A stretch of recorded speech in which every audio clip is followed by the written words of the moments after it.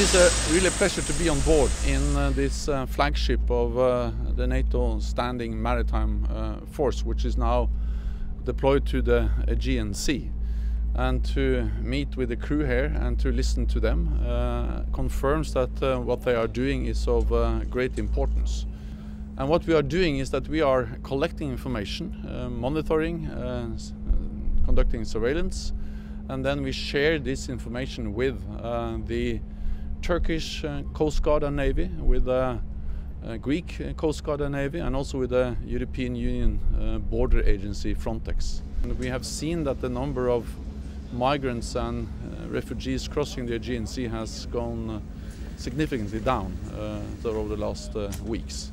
We are working closely with the European Union, and I think that one of the important reasons why NATO is here is that we are able to create an additional platform for cooperation between the Greek Coast Guard, Navy and Turkey.